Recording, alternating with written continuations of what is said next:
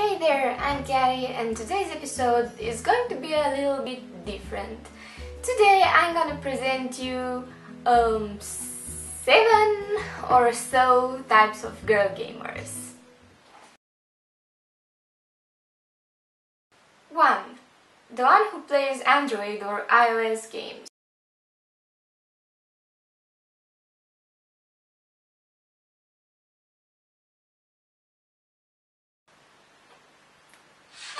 'Oh, this game is so hard. Ooh. What do I do now? Oh my god, I love this game.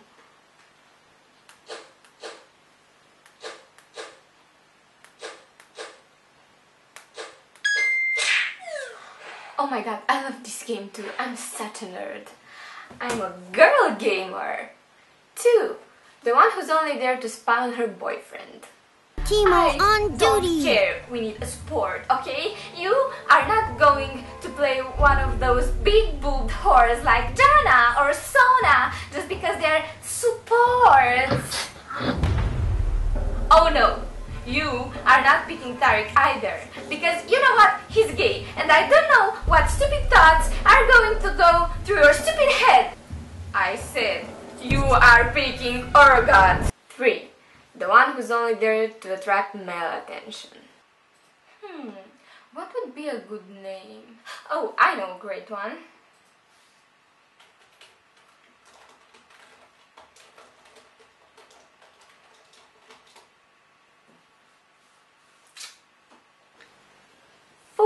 The one who is there only because her friends needed a support or a healer.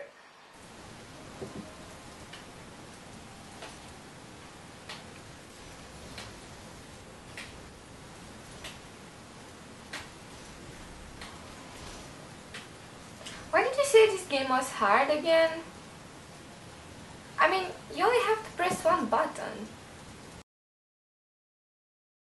5. The pacifist. Oh, we died again. Doesn't matter. We'll snowball through it and win. Never mind, we'll just play another. 6. The one who is over-involved or constantly on her period. Go! Go! Go do something! Alt now!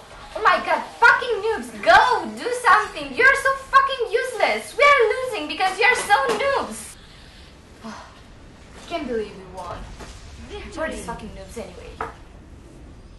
And finally, 7. The one who actually knows some shit about that game.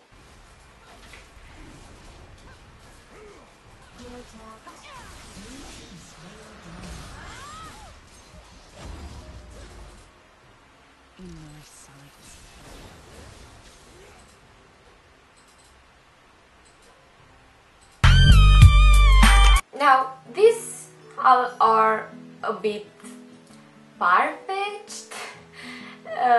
I'm kidding, of course they are far-fetched, it's just a parody. I'm a girl that plays games myself, and I don't even like the concept of girl gamer.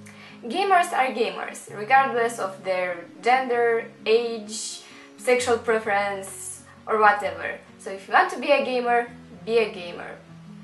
If you want to see more about girls who play games, I'll see you in the next one. See ya!